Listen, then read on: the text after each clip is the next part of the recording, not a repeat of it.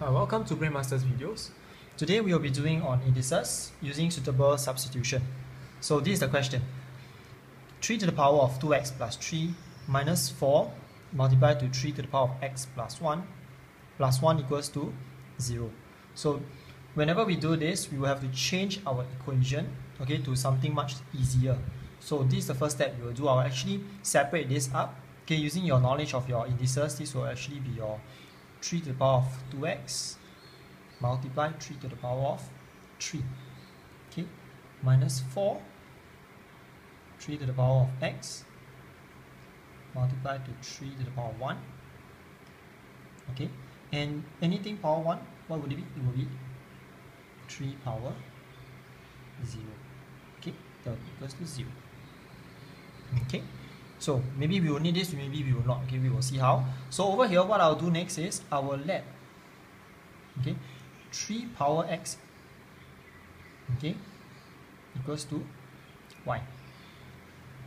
So what I will see is whenever I see a 3 power x, I will change them to y. So over here, this will give me y square, okay, multiplied to 27. Okay, I will simplify them. Okay, 4.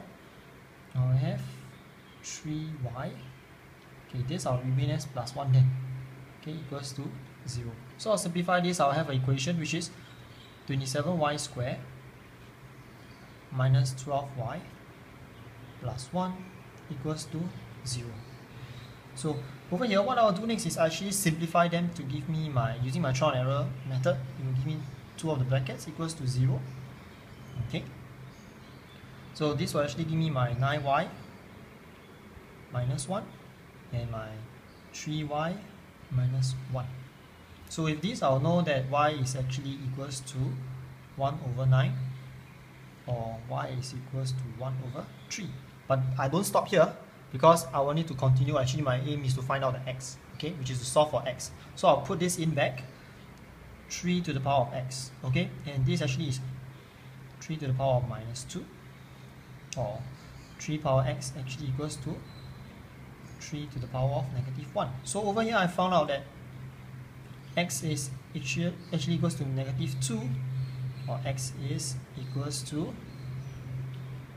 negative 1. So these are the two answers I have.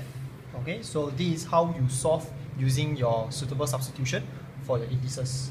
Okay, so if you do like our teaching videos, do subscribe to our YouTube channel, or you may also go on to our blog for more similar questions to practice on.